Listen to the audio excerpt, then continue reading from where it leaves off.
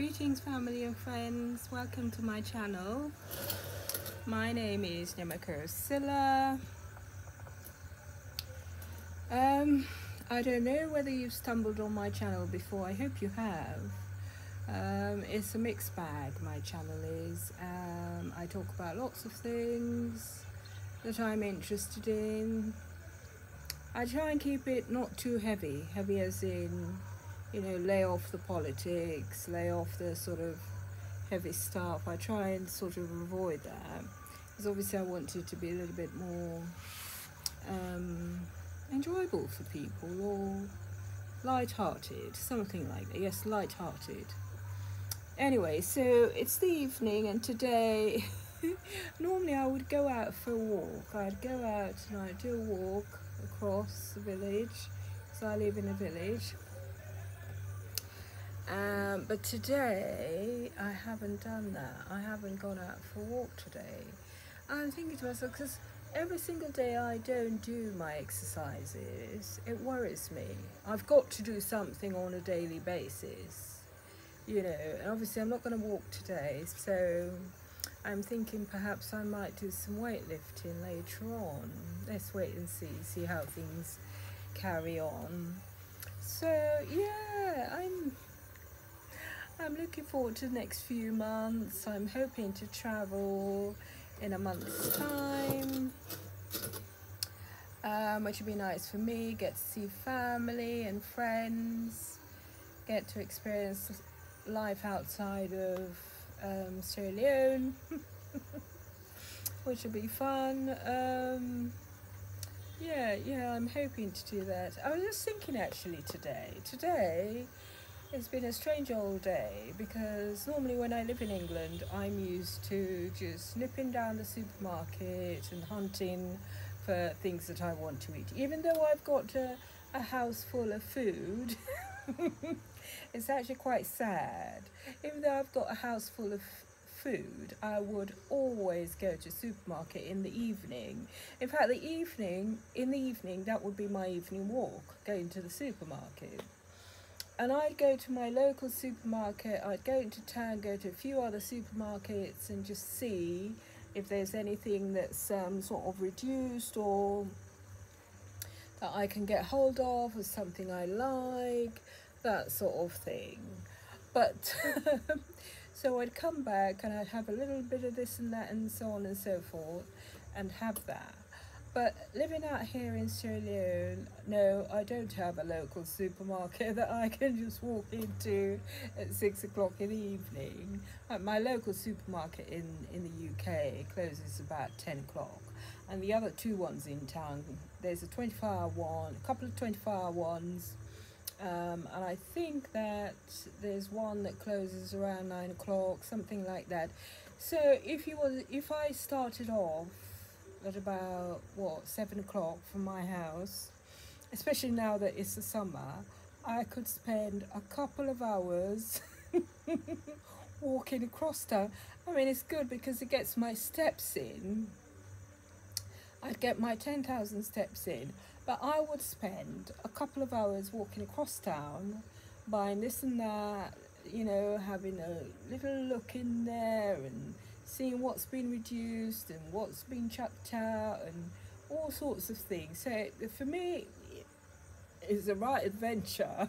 Do you know what I mean? But actually it's quite sad, because when you think about it, it's a typical sort of thing, I guess, that most middle-aged people would do in the UK, and it was the one thing that I didn't want to get into. Do you know what I mean? Like, just going from supermarket to supermarket, being, well, it's idleness really, isn't it? Buying things at 14 pence, 10 pence.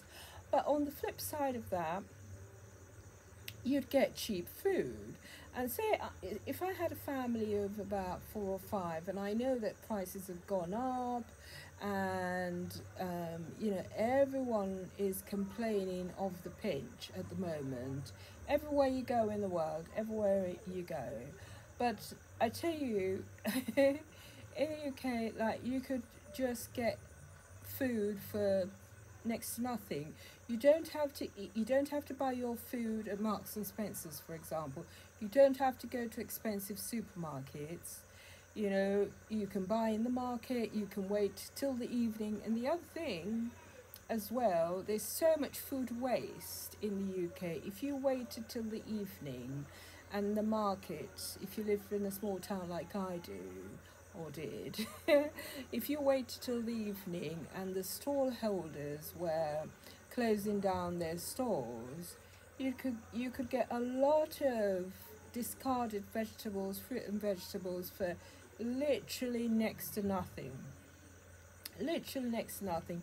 10 pence, you could literally get lots of things for nothing. Do you know what I mean? Like it would be so little that you have to pay for it. That yeah, you could go with £2 or £3, and you would just get a whole load of food back for that.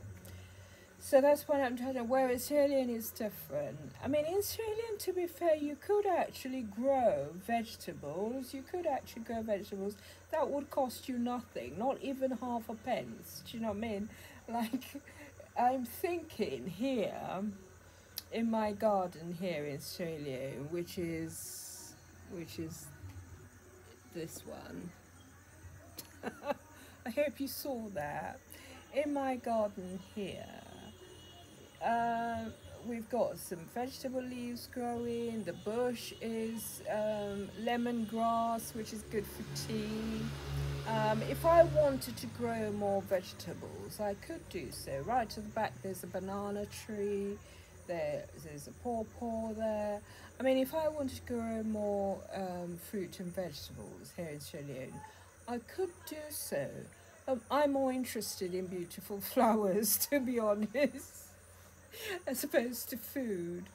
So that would have given me a little bit more sort of leeway to not to like buy some stuff, go into town and buy some stuff.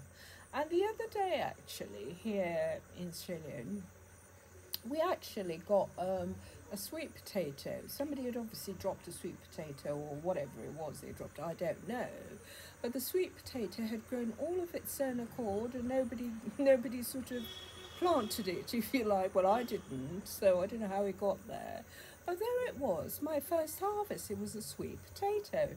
So the point is, you could grow your own things. You don't need the super hyper supermarkets to go in and spend money every evening buying things. And if you were quite savvy, you'd go into like the rural areas anyway and get tons of fruit and veg, you know. Obviously you have to think about things like storage, how do you keep it, and you know, how do you process it a little bit. And yeah, you would have to think about that, you know, because electricity is not like available all the time for most people, you know. It's a bit of a sore topic, I have to say, the electricity one, because it keeps the price of it keeps mounting and mounting, and people are struggling trying to keep up with it. Apart from anything else, they don't get electricity in this country 24 hours a day. The only thing that can actually save a person if they want to have electricity 24 hours a day is solar. Got plenty of sunlight. Even in the rainy season, there's bound to be an hour or two of sunlight to keep your panels going and give you electricity, at least for you to see at night. You won't be able to do fantastic things like, I don't know, what do people do with electricity anyway? I mean, you know, sort of try and keep your electricity usage low if you can. So yeah, lots of ironing, I suppose, with the electric iron might be a problem. If you had several freezers or fridges, if you had a microwave. But I think that you can use all of those things one at a time. You cannot use all your electrical appliances all together, unless, of course, if you had enough panels on the roof, then you could do that.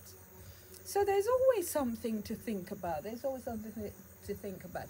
But I think it's all a matter of being adaptable. That's what I think. I don't think that a person can not overcome these issues. I don't think it's something that's insurmountable in terms of being able to deal with it. I feel that you could. I feel that anybody could. And one thing about us humans is our flexibility. We are flexible beings, if you like. And when you come to a low resource country, for want of a better description, just set your standards, just put yourself like, I expect nothing, or set your standards low, so that whatever happens, you're not disappointed.